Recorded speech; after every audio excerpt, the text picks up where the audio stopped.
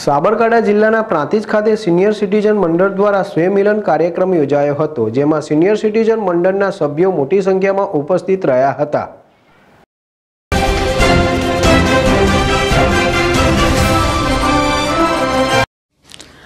Prantij Bhankhariya bus station પાસે આવેલ PNR high school ખાતે આવેલ શ્રી રતિલાલ પરીખ વ્યાયામશાળા ખાતે પ્રાંતિજ તાલુકા સિનિયર સિટીઝન મંડળનો બીજો સ્નેહ મિલન સમારોહ યોજાયો હતો, જેમાં સિનિયર સિટીઝન મંડળના સભ્યો વડીલો મોટી સંખ્યામાં ઉપસ્થિત રહ્યા હતા.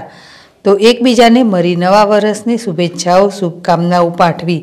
તો આ પ્રસંગે સિનિયર સિટીઝન મંડળના પ્રમુખ સી.કે. પટેલ, ઉપપ્રમુખ મનુભાઈ પટેલ, શરદભાઈ પરીખ, ઘનશ્યામભાઈ ભાવસાર વગેરે ઉપસ્થિત રહ્યા હતા.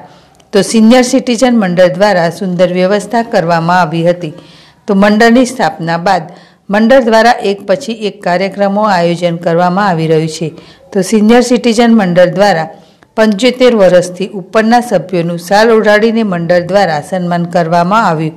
તો સમગ્ર કાર્યક્રમનું સફળ સંચાલન મંડળના મંત્રી શર્મિષ્ઠાબેન ખમાર, ધનજીભાઈ પટેલ, પસા રાજા, અરવિંદભાઈ રાવલ તેમજ કારોબારી સભ્યો દ્વારા કરવામાં આવ્યું હતું.